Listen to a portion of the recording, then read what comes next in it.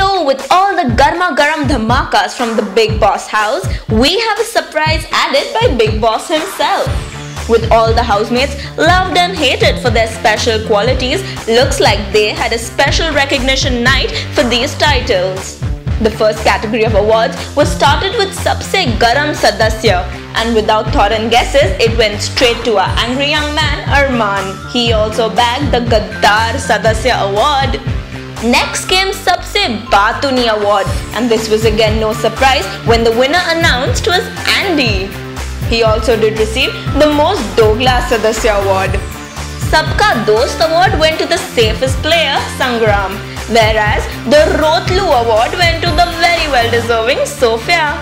Our dear Gaddaar got the most Chidchida Sadasya award, and Ajaz got an award for being the most Bewakoof Sadasya. Ellie and Pratyusha on the other hand look quite happy receiving an award for the most Nikamma Sadasyas.